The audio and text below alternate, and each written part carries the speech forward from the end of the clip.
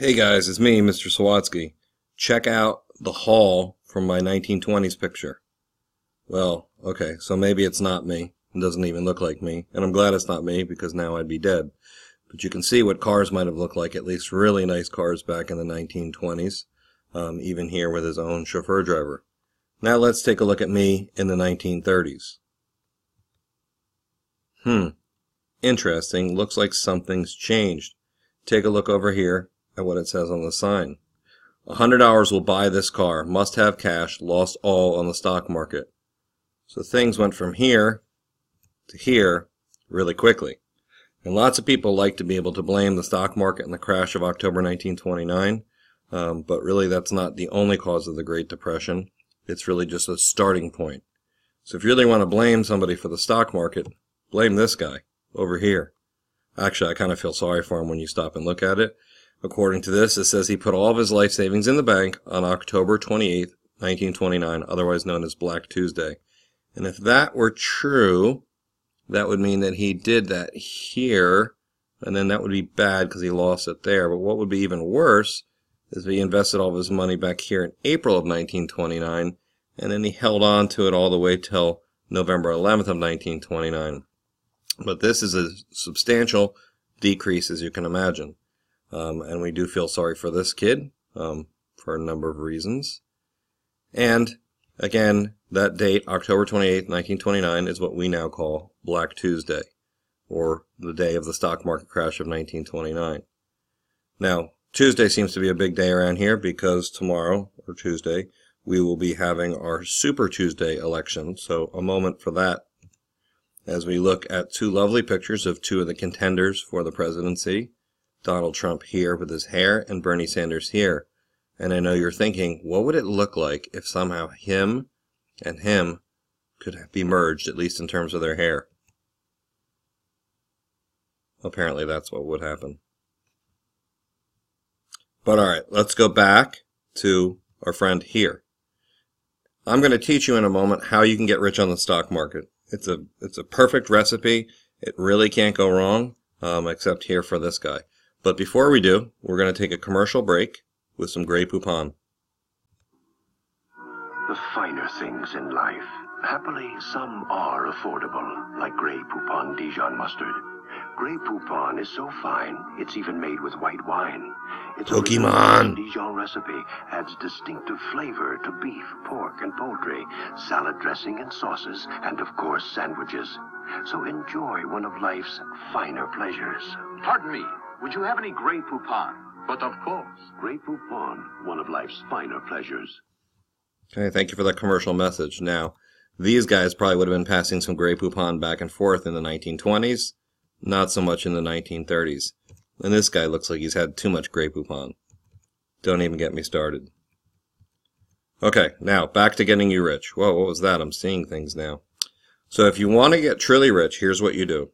You buy stocks when they're as low as possible. Now this would be a good starting point, but this is even better down here when stocks are at their lowest. Now this is kind of confusing, but it's kind of a combination of different stocks. But you can just picture this even as just one stock to make it more simple. So you want to buy when it's down here at about 40, and you want to sell when it gets really high. And showing you how to do that over here, you'd want to buy in 1926. And then you'd want to sell, I don't know, in September of 1929 before everything goes bad. So there you have it. I don't know why you're still in school. You could all become day traders and get very wealthy quickly. I'm teaching you how to do this. If you look closely, there's a subliminal message on how to do that. But of course, if we could all know when the thing goes up, or better yet, when it goes down, we could all be rich. Even Mr. Sawatzky and this guy. But we don't know. The prices move up and down, and we're not always sure what's going to happen. Now, when we look at the stock market crash of 1929, I want you to realize it is not, in fact, even the worst percentage loss of any one day in the stock market. That would go to October 19th, 1987, as you see right here, when the stock market lost almost 23% of its value in one day. But if you look here on October 29th or 28th into 29th, there's a substantial loss there, followed by another substantial loss in 1931. seems to me that October might not be the best time to get involved in the stock market. I mean, you can see the slide right here where stocks were trading on an average of $386.10 at its height. And it's kind of hard to see, but by 1933, it was down to $40 per share. That's a reducement, is that a word? That's a reduction of about 80% or more of its value. You might want to check my math on that. But if you want to look at it this way, it's like going from being this really big dog to this little dog. And this is what was happening across the country. Now I've given you a really simplified version of the stock market, so I'm now going to show you a little bit more detail. Okay, so I found this Powtoon on YouTube, and it's a pretty good job. I'm going to talk over it a little bit. First, I got to get it started. It's got some cool Billy Joel background music.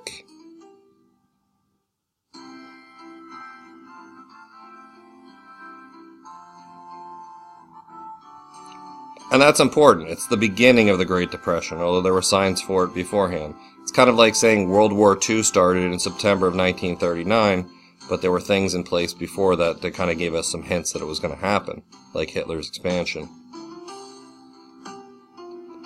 You'll see this in class when we look at economic charts. It's upward trends for most of the 1920s until 1929, when sadness occurs. There were problems, but people chose to ignore them. Maybe kind of like with Hitler and his expansion, or the Japanese expansion. Lots of people were in debt, banks were in debt, the farms were struggling, low wages all around, and people were spending too much money.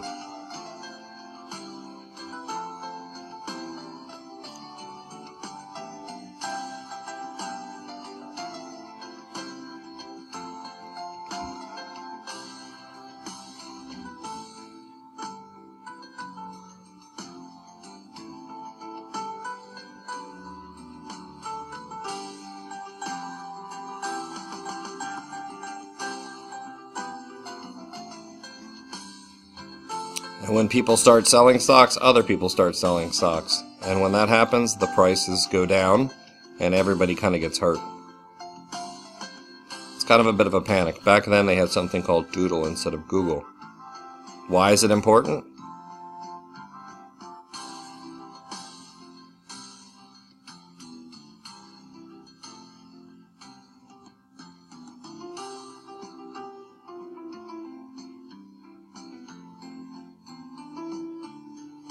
So one of the things that happens after the stock market crash is more rules and regulations are put into place to try to prevent this from happening again. This was a financial tragedy.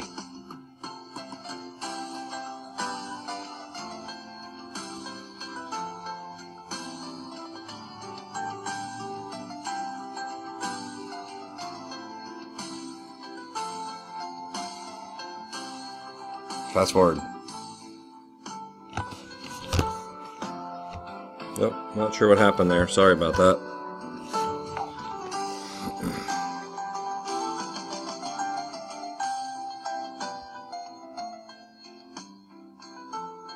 Well, it wasn't a mistake if they sold in October or before October 1929.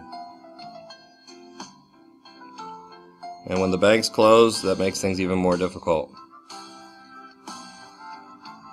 I'm not really sure why they put Billy Joel's Piano Man with this, but whatever. Oh, now there's a girl typing. She's typing fast.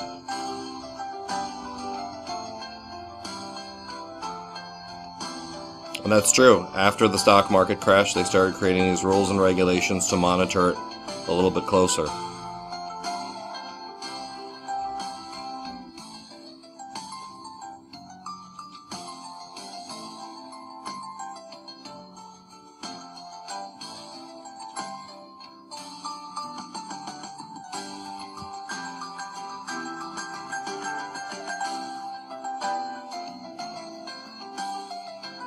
Created using Powtoon. Okay, thank you YouTube and Powtoons for that. Let's go back to looking at some primary documents from back then, all the way back in the 1920s. Wait a minute, this says 1987. So there's been more than one crash, and again this was on a Tuesday and it was October, so those are bad days to invest. Stocks plunged 508 points, the record drop that I mentioned before. People like to use the word panic anytime there's something going on with the stock market, any kind of crash.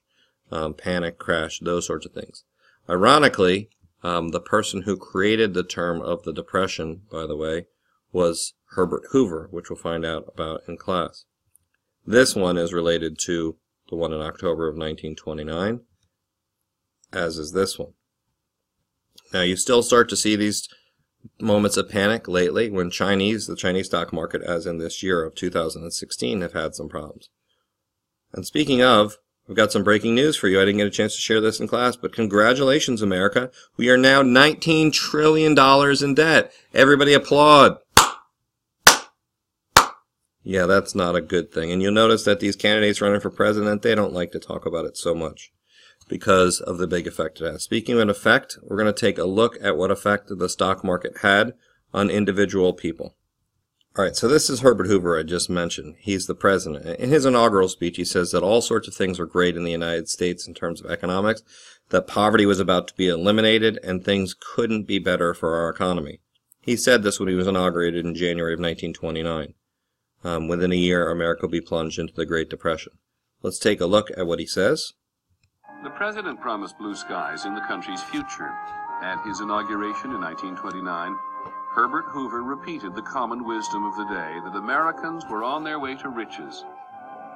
If proof was needed, all one had to do was look at the bubbling pool of wealth, the stock market. The butcher, the baker, the candlestick maker, everybody, oddly enough, was in the stock market. One of our chauffeurs was in the market. If he can be in the market, anybody. Well, that must have been me back then, the guy with the chauffeur. There were no regulations as we have now. People got away with murder all the time. The government didn't bother them. So they were all making money. They were doing very well. A boom in buying had driven up stock prices. Suddenly, in October of 1929, investors started cashing in their overpriced stock. And when they cash in, the prices go down. Started. On October 29, 1929, it was obvious from the opening bell that things were wildly amiss. At 9:30, there was a rumble on the floor. One of the page boys said, "Hey, Mike, look at the sell orders coming out of those phones." The wheels really started to come off. The stock market went into a free fall.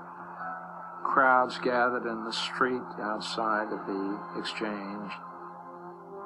No, at 3 o'clock, the bell rang and that was it.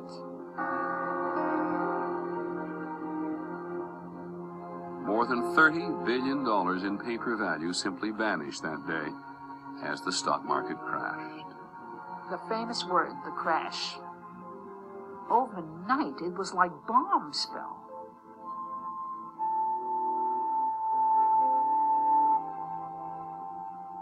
The 20s bubble had burst, and with it, the decade's optimism. People lost every penny that they had. Nobody had any pensions.